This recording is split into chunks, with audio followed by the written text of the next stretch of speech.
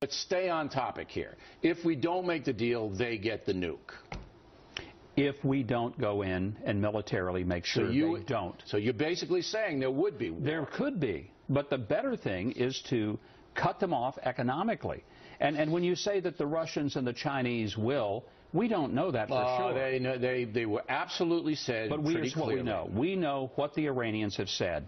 And we know that the last time the world did not take seriously the threats to Jews, 6 million of them died, Bill. And for us to pretend that these are just empty threats, I've seen this movie before. It does not end well. And America can do better than that. We didn't even get the 4 hostages out of Iran. Last question. And I agree. We should have gotten the 4 hostages out and been a lot tougher in what we got on our side of the deal.